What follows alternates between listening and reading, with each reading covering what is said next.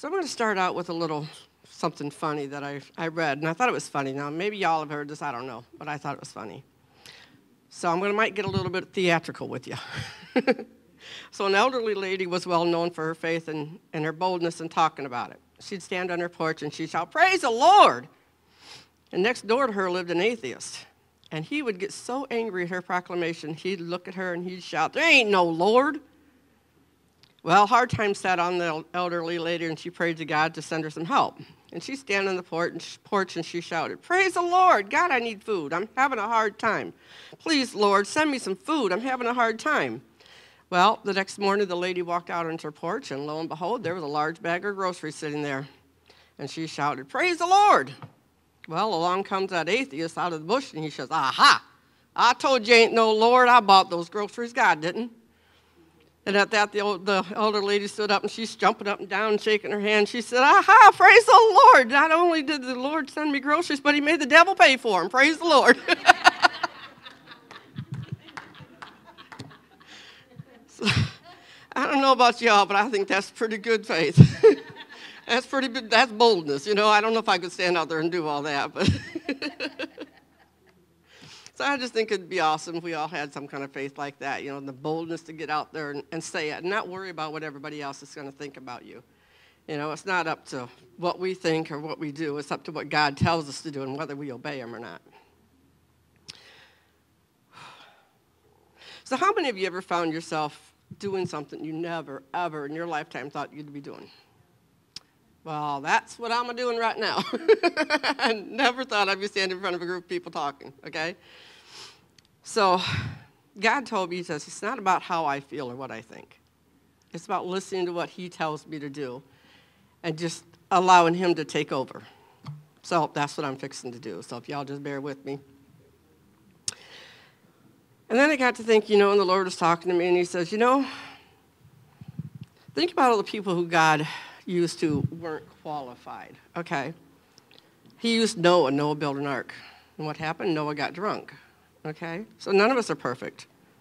And he used Moses. He used Moses in Exodus. Now, in Exodus 16:12, it says that he was a poor speaker. So, of course, if you know the story, he complained to God, and he whined and said, I'm not a good speaker. I can't do this. So God finally gave in and sent Aaron to help him out. But he still used Moses all along. And then the last example I have is in 1 Samuel 17 with David. Everybody thought David was too small. David wasn't going to do anything. He's this little runt guy, right? Well, he fought Goliath, and he won with the help of God, with God's there beside him with his faith. So, if God can use people like that, he can use all of us. We just have to let him. So when he told me to talk to y'all about planting seeds of faith, I said, yeah. But did I have my reservations about doing it? Yeah, you better believe I did. I'm like, God, are you sure you want me doing this? I said, okay. So, first of all, what is faith and how much do we need? Well, I'm glad y'all asked that question because I'm going to tell you. From Hebrews 1:11 from the Amplified Bible, I use several different Bibles in my studies at home. It tells us that faith is the assurance of things we hope for, being the proof of things that we do not see, and the conviction of their reality. So in other words, faith assures us of things that we expect and convinces us of the existence of things that we do not see. Excuse me. Now Matthew 17:20 says that if you have faith the size of a mustard seed, you can say to this mountain, move, and it'll move. So now if y'all just pick up your handout that I gave you, I don't know how many of you have ever seen a mustard seed. I never did until I went shopping. Those are really tiny. I mean, that's all the faith that we need is just the size of a mustard seed. And I also found a little interesting fact. I checked it out, and you can actually plant those seeds, and they'll actually grow. And they'll have little sprouts that you can use like on your salads and stuff. I thought that was pretty cool. I mean, I just got them out of the spice department at the store, Little information there. So next time you find yourself saying that you don't have enough faith, just remember that you do have. It doesn't take a lot. You just have to rely on that faith. And let God do the rest. Now, when I think of seeds, I think of everything that's involved. The planting, the watering, the waiting for it to grow and taking care of it. And that's exactly how it is when we plant seeds of faith in someone's life. We plant that seed and we watch it grow and we water it. And it's introducing someone to God, maybe for the first time. You don't know that they've ever even heard about God. And it's planting thoughts of who God is. So how do you plant seeds of faith? Well, it's really pretty simple. Oh, simple. Wait a minute. I came up with an anagram for that. For simple, it says, stay in my plans, loving everyone. And I thought, God's plans are pretty mighty, and he always knows the right way to do that. So we just need to stay in them and don't question them. So as Christians, I think, we plant seeds more than what we realize. We do it without even knowing it. Like you walk up to somebody and you say, hey, God bless you. Or even when you go out to the restaurant to eat, and if you're praying over your meal, you don't know who's watching you. And they're like, wow, they have faith. They actually believe in God. They actually pray over their food. I think that's pretty cool. So how do we water our seeds? Well, this is where we have to speak and declare God's word over it. If you're planting seeds over somebody or to somebody and you just ask God, just send down the rain and water those seeds and bless them, and then leave the rest up to God, and he'll take care of that. So when all of this first started, God showed me the scripture, 1 Corinthians 3, 6 through 8. And from the Amplified Bible, it says, Paul planted, Apollos watered, but God all the while was making it grow, and he gave the increase. So neither he who plants is anything nor he who waters, but only God who makes it grow and become greater. He who plants and he who waters are equal, yet each shall receive his own reward according to his own labor. So I found in my studies that there's 3 key principles when it comes to sowing faith. First of all, you recognize that God is the source. God uses many different ways to supply our needs. So don't limit God just because you think it's impossible. Because you remember in Matthew 19:26, it tells us that with God, all things are possible. Not what we think might be. Second of all, give first. You cannot outgive God. I found that out myself. If you think you can't give, pray about it. You might say, I can't afford to give. I don't have enough money. Well, that might just be Satan trying to steal your blessing. So I always pray about it first. And you got to remember, too, that giving isn't always financially. You can give of your time, of your love, and your prayers. I don't know about y'all, but I am so touched when somebody says, let me pray for you. You're talking to my Heavenly Father for me. I think that's pretty amazing. And number 3, expect a miracle. The very moment we ask God for something, and the moment we do our part, yes, we have to do our part. We can't just ask God for something and sit back and say, okay, bring it on, bring it on.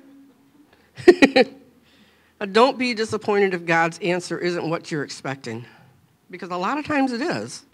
What we might think we want is not what we want and not what we need, but God knows best. So now I want to read a little scripture from James 1, 6 through 8.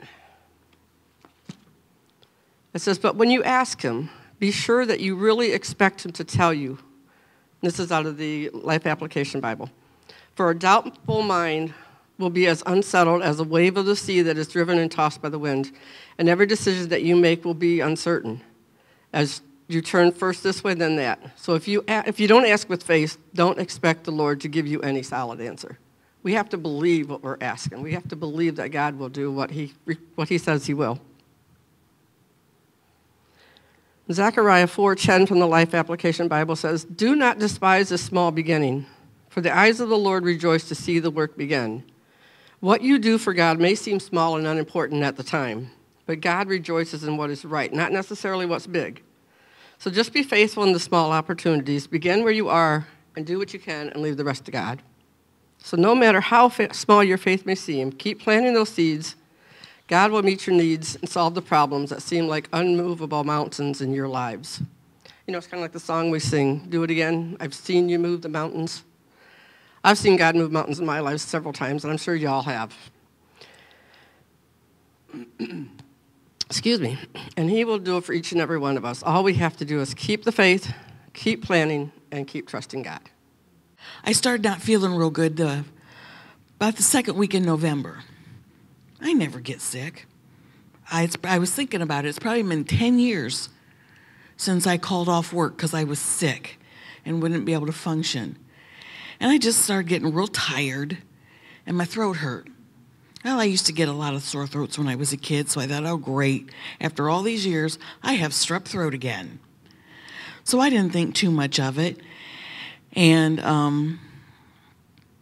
I called off work, and my supervisor, I have a fantastic supervisor. She says, you need to go to the doctor. And I'm like, nah, I'm going to be good. I'll be good. I'll just gargle with the salt water and rest, and I'll be good. And she's like, I don't think so. Lisa over here, she kept telling me, you need to go to the doctor. I'm like, no, I'm fine.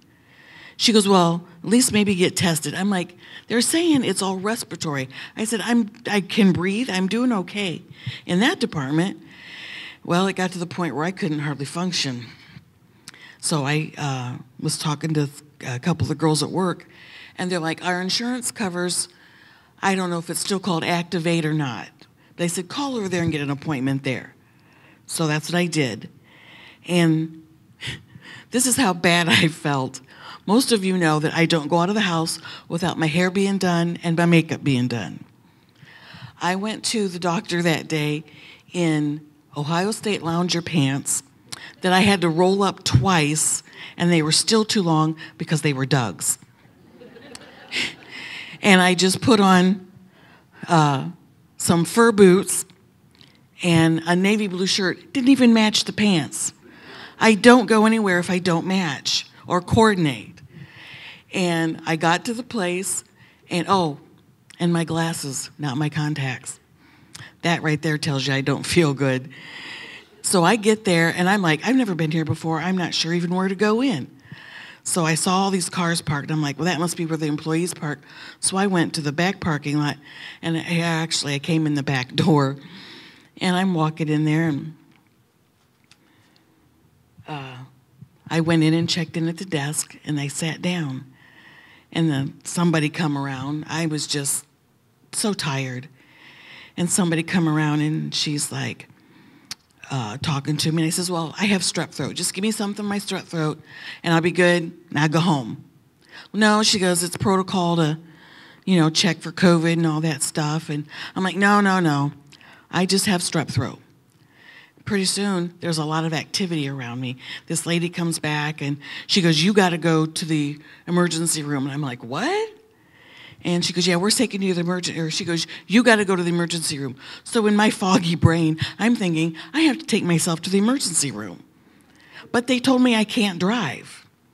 So I made a phone call, thinking I've got to get somebody here to take me to the emergency room. I don't remember making the phone call, but I called my cousin Paula. I saw her walk in. And I remember talking to her. And then she tells me that somebody came and took the phone away from me. And she's like, no, she's not going anywhere. She's going to the emergency room. And so they come in with a stretcher, and I'm like, what is going on? They're like, we're taking you to the emergency room.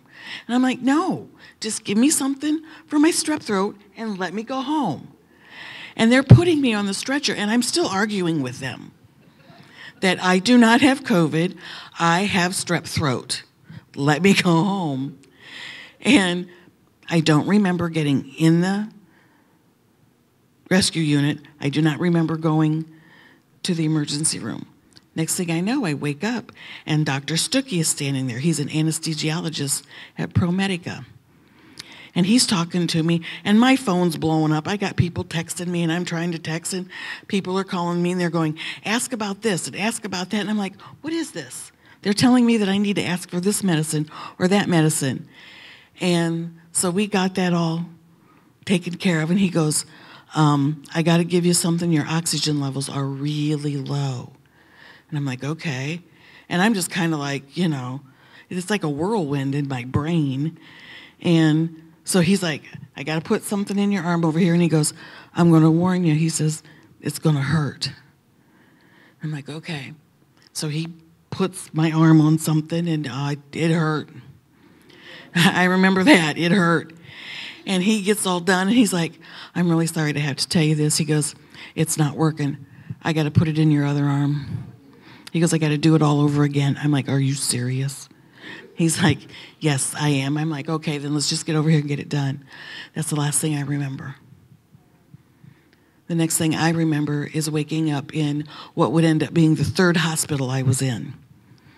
And this is where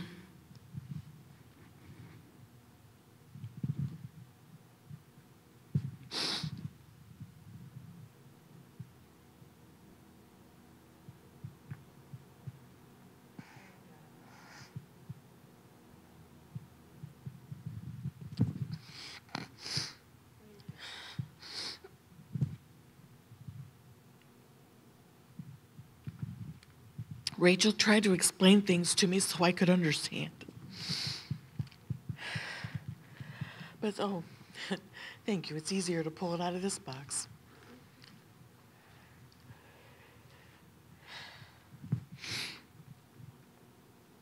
But they had me on the highest of the oxygens, and they had me on the highest dosages of everything they could give me.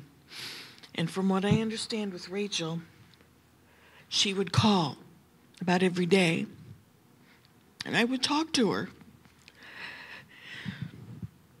And I remember none of it.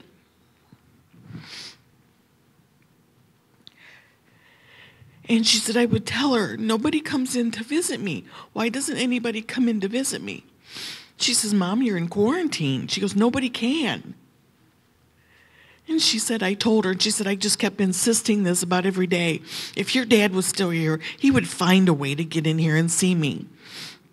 And she was like, Mom, no, he wouldn't. You're in quarantine. She goes, no, your dad would find a way. And she said that she would talk to doctors, and she had a group of people that she would call. And Jordan, my son, had people that they would call and try to keep people up on what was going on. She said at first they wasn't saying too much because they wasn't getting good reports. And she said they were going to, I can't remember what she said they were going to do. And so she said, I want to talk to her before you do this. Intubate me. And she says, but I'm in Memphis because she's been doing some traveling nurse work. And she was in Memphis, Tennessee. And she goes, if I can get there, she goes, I want to talk to her before you do that. They said, well, we'll wait as long as we can. And she said she got up to Kentucky, almost Ohio, and they called her. Said, we can't wait any longer. We have to do this. And she was like, all right. So she said, I just turned and went back home because they weren't going to let me see you anyway, or back to Memphis. And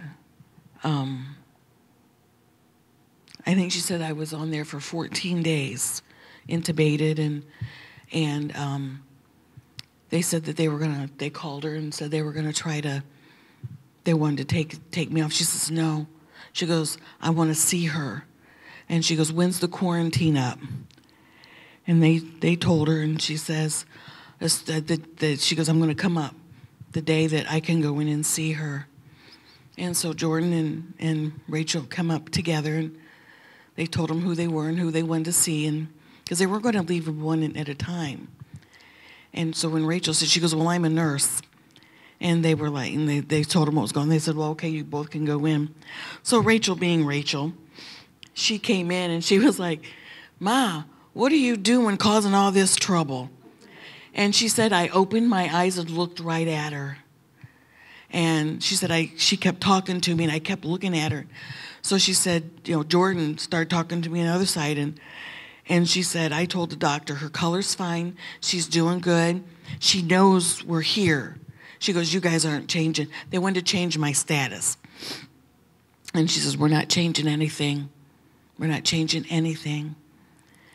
And then at one point, I was they would do what was called lay me prone, which was put them on my stomach. I guess that helps the lungs. It doesn't make them work as hard. That's why I put makeup on today to try to cover it. But I have scars on my face, and I have some scars down here on my mouth, and it's from all the tubes and whatnot that they had there. And I discovered yesterday that my nose curves now.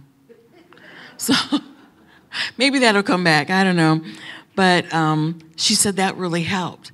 And then I guess I was doing well, so they tried to turn me over, and everything started dropping again. So they put me back. And at one point, they can't explain it. The doctors can't explain it. But from one day to the next, all of a sudden, and Rachel gave me some explanations, and like I said, I can't remember all the stuff that she told me, but my numbers just started getting better and better and better. And I don't know, then at one point Rachel came, like I said, when she was here, when they started to take me off the oxygen, Jordan, was Rachel here? No, okay. So they must have been talking to her on the phone or something. But they decided that they needed to start weaning the oxygen because it was like the highest it'd go. And they said, we can't have her on this long. We need to start lowering these numbers and taking this stuff down. But we don't know what's going to happen because some of the bronchial tubes, the only thing I remember is from high school science. They told you to remember it because it looked like broccoli. But my bronchial tubes had started to crystallize. And they said when that happens, it doesn't return. And the breathing, she may be on oxygen forever. I'm going to jump ahead a little bit. When I was home, I had to go see the pulmonary doctor, and he had me go get a new x-rays of my lungs. My lungs are clear. I forgot to ask the doctor, but I talked to Rachel, and I says, Rachel, I forgot to ask him, because you hear so much about people having scars of lesions. And she goes, did he tell you you have scars and lesions? And I says, no. She goes, well, then you don't. And I did not come home with oxygen. I had very little oxygen. But anyway, go back, and I guess she said about up to Thanksgiving Day, then they needed to do something to help me along. Because I was, but she said it was just after Thanksgiving.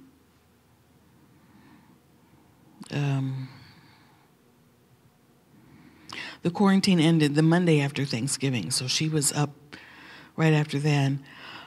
I had 3 drips of whatever maxed out on 2 of them. On Wednesday, must have been the Wednesday after Thanksgiving, they started turning the drips down. My lungs improved. At that point, Rachel had to go back home, and they did a surgery for the trach and the feed tube. When things started getting better, I guess they kind of brought me out of the medically induced coma. I did tell somebody one time I had a chemically induced coma.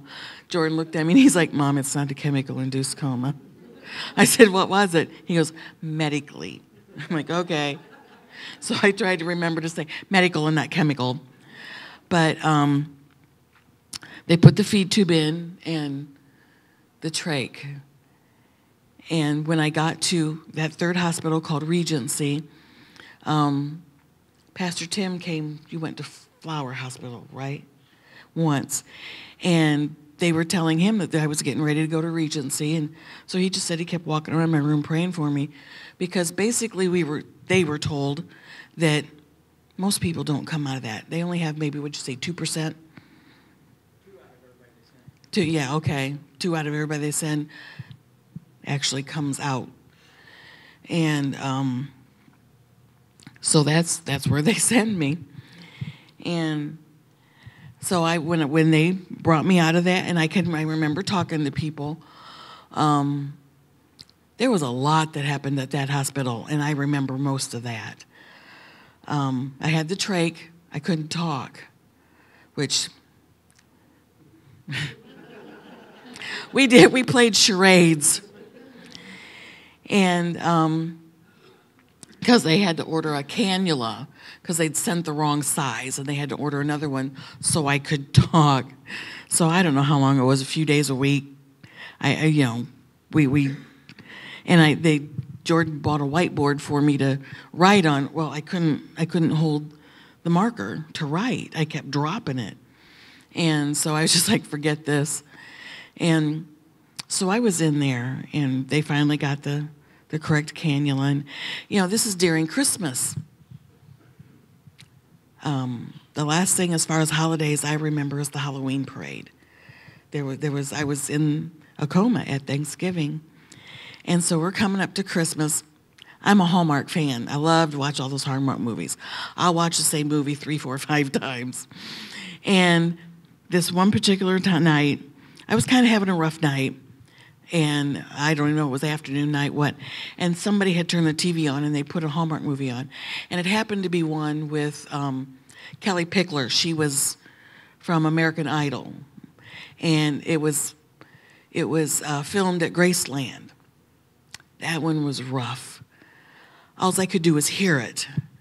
And it really reminded me of family and of Dad and Doug, because it talked about family traditions, and some of them they named, and some of them was things that we did. And it reminded me of when I was a kid and the stuff we would do, and I knew Christmas was coming. And then as I had my own family, things that we did with our kids, and I finally got the nurse guy says, shut that off. I said, I can't take it anymore. And I didn't let him turn the TV on for like 3 days. And so then one day a nurse came in, and she says, I'm going to pull the covers back, and I'm going to ask you to do some stuff for me. I was like, okay. She goes, can you wiggle your toes for me? I looked at her, I'm like, yeah, I can wiggle my toes. She goes, well, go ahead and do it. I'm like, okay. And so she goes, can you move your ankles? I says, well, what do you want me to do? So I did this. I said, look, I can do this too. And she was like, okay. And I pulled the covers back, and I said, look, I can do this. She just kind of was frustrating me. And I was like bending my knees, and I went to throw my leg off the side of the bed like I was going to stand up. She goes, no, don't do that. We don't want you to get up yet. And she put my covers back, and she went out, and then she came back in. I'm like, what was all that about? She goes, you're not supposed to be able to do any of that. She says, not yet anyway. She goes, because we haven't worked with you yet. I said, well, I've been moving my legs since I got here. And she was like, oh. So then the visitation at this place was rather strict. You could only come certain hours a day, and I could only have so many visitors per day. And Jordan and Kristen were, after working all day, they would come and visit at least twice a week, if not more. One day they brought me a present, a gift. It was a Christmas gift bag.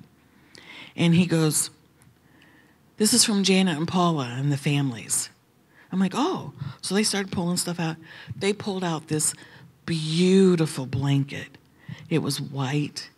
It was soft. And it was just like, oh, my gosh. And Jordan said, they brought it to the house last night, Mom, and they anointed it with oil, and we prayed over it. He says, Mom, it was awesome. He said, you could just feel. He said, I could have stood there all night and listened to them take turns and pray. And it was just because the presence of God was so strong. And I don't have sisters, but I've got women in this church and in my family that fill that spot for me. And the family that I'm from, I know Pastor teases about how many of us there are, but they're just, it's incredible, because I know I have at the end of my phone on both sides of my family, my mom's side and my dad's, the people I can call, and they've been there for me. And so this blanket kind of took on a life of its own. We called Janet, and I wanted to thank her for the blanket. I said, but it's white. I think I'm going to send it back home because I don't want it to get dirty. And she was like, oh, well, okay. And I knew right then and there that I needed to keep that blanket with me. And so I kept it, and when the nurses would come in, because it was so soft, I would have them put it on me first because it felt good. And then after a while, I thought, no, this blanket needs to be seen. And as the nurses would come and go and the people would come and go, they would always straighten my blankets, forever straightening my blankets. And they would touch the blanket that they had prayed on. And I know that there was nothing special about the blanket, but that anointing had been put on that, and it was that point of contact where they had prayed on that. So I started having the nurses put that on top. And especially when the nurses that would come in at night, they would feel that blanket, and they were like, oh, that's not one of ours. And I'm like, no, this was a gift. I said, let me tell you about my blanket. And they were like, okay. And I'm like, the blanket itself has no special powers. I says, but people prayed over that blanket. And I says, I'm getting better because of the God's healing power. And I've never really been one to do things like that. But I figured, you know what? They opened the door and I was going to walk through it. And I don't know how many different nurses and aides came in, and they would go, oh, that blanket feels good. Let me tell you about my blanket. And I got to share. And I got a few, oh, okay. But it would start a conversation because quite a few of the people had some form of a faith. And then one night, when a nurse came in, and I told her about my blanket, she goes, oh my gosh, yes. She goes, God said, and she started like preaching to me. And I looked at her and I'm like, you're a born again believer, aren't you? She goes, oh yeah. And she was a traveling nurse. Her name was Hannah. And Hannah and I developed a really neat relationship. She would make me her last patient of the night so then we could talk. And she would tell me she was young, it was just her and her husband, and they had some things in their heart that they wanted to do as a ministry. And the night before I left, I just really felt God was giving me something for Hannah. So when she came in, I said, no, Hannah, when you come in tomorrow night, I'm not going to be here. I said, they're sending me to the rehab hospital. She's like, yeah, I know, I heard. I says, but I think God wants me to tell you this.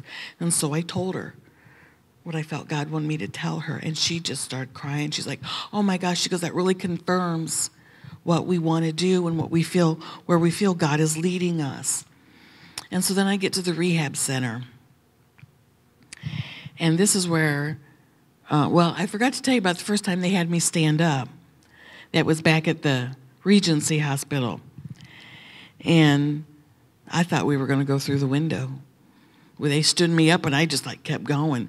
And I'm like, oh my gosh, my legs felt like they were on fire. And I'm like, and I told the one physical therapist, I got to sit down. It hurts. Too bad it hurts. So we sat down and she's like, you did really good. I looked at her and I'm like, did really good?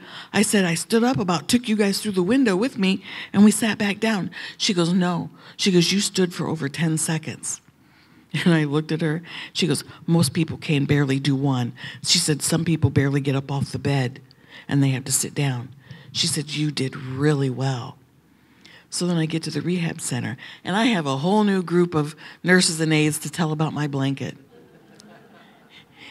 And a couple of times at night when I was having trouble sleeping, I would play on my phone. I have a Pandora app, and I would play worship music. And they would come in, and they would either feel the blanket or hear the music. And it's like, let me tell you about my blanket. And most of them were very receptive, very responsive. I did get one nurse. I only had her one time. I never saw her again. But she come in and we started talking, and she's like, oh yeah, I pray over people. And I'm like, awesome. And we were talking, and she goes, and so what kind of crystals do you use? And I went, oh, I thought, I don't know anything about crystals, God, And I said, well, we really don't do that. And she's like, oh, I have crystals with me all the time. And I did notice she had quite a few bracelets on both hands. But what I think is just really neat is all the people that I just told them about my blanket.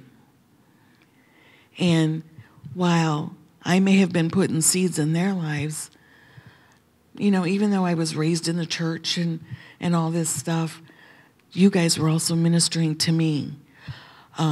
I would get cards in the mail. And one of my last days at the Regency Hospital, the receptionist come running in. She goes, don't leave yet, don't leave yet. She goes, you've got a mail. She gave me a stack of envelopes. She goes, today, over half the mail was just for you. And I said, I got a lot of people that are encouraging me right along. And she goes, and in fact, while you've been here, most of the mail's been for you. And I said, doesn't anybody else get mail? She goes, no. She goes, no. Most of the people here, no, they don't. And I had people, when they started hearing that I was going to leave and go to the rehab center, the therapist came in and they gave me hugs and they're like, we're going to miss you. I'm like, well, thank you. And different people, different nurses were coming in. And the one nurse, and she's like sitting there, and she's like, this never happens. She goes, I've never seen a patient where the people were coming in telling them, bye, we're going to miss you. We've enjoyed having you here, even though in the manner of which you were here. And I was like, oh, okay, thank you. And so, you might not always realize with what you say, or just sometimes in what you do. Like I said, this is where it's wrapping into what Shirley was saying. So then I get to the rehab center, and like I said, this gal's talking about the crystals, but I never saw her again. But I had other nurses and aides and different people, and when they first started me on the therapy, where I had to go down to the therapy room, they put you through to see what you can do. And when I got all done, they're like, well, I'm not sure what's going to happen. And I'm like, why? And they're like, well, we had a whole program set up for you to follow. And they're like, you're already doing what's at the end. And I'm like, okay, can I just go home then? And they're like, no. And we have to do a whole new program. So we got through that, and, people would come and go, and you kind of develop a little bit of relationships with these people, and different ones, you connect with them. And when I got ready to go, my goal was I wanted to walk out of that place. Because they asked me, they said, what's your goal? I said, when I leave here, I'm walking out. Well, I forgot it was still considered a hospital. You still have to go out in a wheelchair. So the nurse that was wheeling me out was a male nurse, and Jordan and Kristen came to pick me up in the Suburban. Yeah, I'm 5'4". I struggled to get in the Suburban regular. So the guy's pushing me out, and I'm like, okay, we're in this foyer here. Technically, we're not in the hospital. Let me get up and walk. He's like, it's a glass windows. He goes, they'll see me. He goes, I can't let you get up and walk out of here. I'm like, I want to walk out of here. And he's like, no. So they get me to the Suburban, and they put the wheelchair up in there. And Eric, that was the name of the nurse, he's like, okay, we'll help you up. And I'm like, no. Said, if I can't walk out, I'm getting in the Suburban by myself. I said, my goal was to walk out in my cute boots and get in the, but I forgot to tell him to bring my cute boots. So I had my furry boots. And I said, we're going to put the wheelchair up here. We're going to lock this wheel. We're going to lock this wheel. You guys stay here in case I do slip. But I got up in that Suburban by myself. And when I got up and was settled, I looked at that nurse. And he's like, I didn't think you could do that. And so then Rachel could tell me all about the beginning, and she was amazing for me. And then I thought, well, when I go home, I'm just going to go home, And Jordan was like, no, Mom, you're going to come stay with us. So I ended up staying with Jordan for 5 weeks, I think it was. I'm going to brag on this one for a little bit. They were amazing. Colbin gave up his bedroom for me. He slept on an air mattress for 5 weeks. Bentley, the home health care nurses started coming to the house. And once again, the plan they had for me, I could do everything. So they had to redo that plan. And I was telling these people how God was just healing me. This was, because the doctors, they did everything they could do. They were telling my kids that I was probably going to be on oxygen for the rest of my life. Well, at the rehab center, I did get an infection, and first thing they did was slap that oxygen on me. I kept, every time they'd leave the room, I'd take it out. And they'd come back in, they're like, you put that in your nose. No, I don't like it. I ended up being on just 1 liter of oxygen, and I came home with no oxygen. So then when I had to do my exercises, they have those stretchy bands. I'd have Bentley come help Grandma with her exercises. And after working all day, Kristen would come home, and I'd tell you, this girl has a talent for putting a meal together in like 20 minutes. And, Jordan was there, what do you need, Mom? He'd run and get medicine for me. And then once I did go home, I was doing some physical therapy. Shirley was my driver. And she would come and pick me up.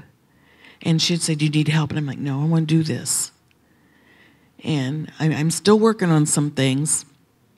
I'm about the middle of summer, I'll start some speech therapy because I still struggle with some stuff with talking. But I look back on things now. And yes, it's frustrating on things that I don't remember. But what was so very important, and I really didn't mean to save this for this late in my story, but I had people from Boston, Massachusetts, to people, my brother lives in Texas, and I have a brother in Georgia, and they had their prayer groups praying for me. There was several churches and people like Southern Ohio praying for me. Kristen has family that lives in Redding, California, and their prayer groups and their church was praying for me. So I literally had people from almost like one end of the United States to the other praying for me. And to know that all those people, even if it's just 5 minutes a day, that took the time to pray for somebody, some of them didn't even know. And as I may have been planting seeds and doing stuff in the hospital, you guys were ministering to me. And because there was some dark days, that mentally I'm like, you're stuck in this hospital. I'm a people person. I like big groups. And you're in this hospital by yourself. And when I was at the rehab center, they kept wanting to shut the door. Talk about feeling cut off from the world. I'm like, no, leave my door open. And it's just been amazing. And the people at work, they would send me cards and I said something earlier about my supervisor. The company changed insurance at the first of the year. I'm in the hospital. I missed all the meetings. I didn't really know what was going on. My supervisor drove to Toledo so I could sign my papers so there would not be a glitch in my insurances as they switched. How many supervisors are going to do that? And she was just amazing. And she made sure everything was set for me. And it's just been amazing how God has worked in my life. I'm having more and more better days. I've made comments like, I have a lot of intentions. I have a lot of good intentions. Well, I'm trying to act on those good intentions, just not let them be good intentions. And so I'm working on that. And it's just been amazing to see how God has worked in my life. Even with Rachel living where she does, and Jordan's in that part of his life where he's got teenagers. Y'all know how busy you get when you got teenagers. But yet, if I need something, I'll call him up. And if he can't do it right then, he'll go, okay, Mom, I can't do it now, but we'll do it this. Or, Kristen will help. Or, and it's just been, and Mom will even call up and she'll say, well, so-and-so stopped by the day and we talked. They want to know how you were doing. And so she would call me up and ask things. And it's just, would I want to go through this again? Would I wish a son about it? No. When they took that feeding tube out, they just literally had to pull it out. And it was extremely, excruciatingly painful. I have given birth twice, And I had gallbladder surgery when they made an incision. And I have never felt pain like that like when they pulled that out. Shirley took me, she goes, I think I heard you holler. I said, you probably did, because it hurt. And it's just for the grace of God, because basically my kids were told that they might be, that to prepare themselves before my numbers start turning, to prepare themselves because they were most likely going to be planning a funeral. And Rachel told me that, she's got little ones. They had grown. She goes, Mom, I found myself at a child's clothing store looking for clothes, funeral clothes for my kids. She goes, they're hanging in the closet and they're going back to the store. She goes, I'm not even going to keep them in the house. She goes, they're going back. So I just kind of wanted to share what I went through and say thank you to everybody in this room, because I know at one point everybody in this room has prayed for me, sent cards. If I'm having a bad day, I've got the cards all in one box, and I'll get them out and reread them, because the majority of people wrote something in them. And then of all things, my birthday was back in February, and I turned 60. Yeah, it's like the brain does not compute.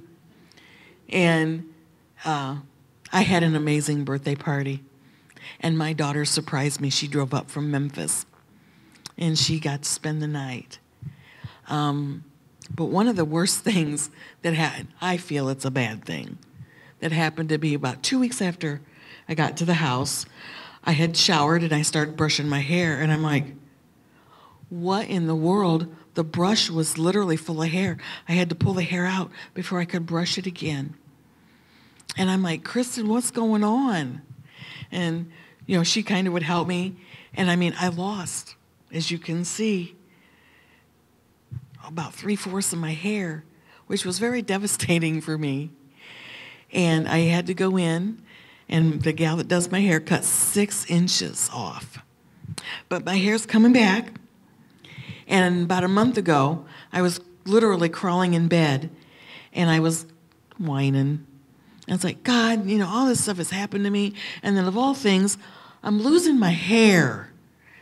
And I'm just like, so then I get in bed and I lay down, and I'm like, I'm sorry, God. Please forgive me for complaining. At least I'm here. I'm getting healthy. And that was a Saturday night. Next Sunday, Julie Sufel would sit over here, and during praise and worship, she'd come up to me and she goes, I'm not sure about this, but she goes, I think that God wants me to tell you something. I'm like, okay. And she says, he wants to tell me that it's going to be okay, that your hair's going to come back. And it's going to be better than it ever was. And I looked at her, and I'm like kind of crying and laughing at the same time. And she's looking at me like, what the heck? She had no idea what I had said before. But yes, my hair's coming back. Underneath, it's like a little puff ball. And I'm just trying to have a really good attitude about things. God has been in my finances. I did get a bill in the mail yesterday, but other than that bill, all my medical bills are paid. I was in the hospital from November 11th to January 4th. And I was on medications, and I was on this and on that, and they're doing this and doing that. And God has just been so faithful. And I just want to thank you all for standing there with me, because there has been moments that without Doug being here, I have felt very alone. And like I said, Lisa gets those phone calls, and she's just so gracious with it. And I just want to thank y'all for everything that you've done for me. And I hope I've encouraged somebody that even though the day may look dark, there is light at the end of the tunnel, and God is always, always there. Amen. Stay right there. Stay right there. Oh. So again, we like to pray over people. This is your chance for your seed. Stretch your hands out this way. Lord God, just continue. We thank you for how far you've brought Beth and how far you're going to bring Beth and how much you're going to show your goodness in all the seeds that she planted and in the seeds that we're planting right now by praying for her. And this we thank you for in Jesus' name. Amen.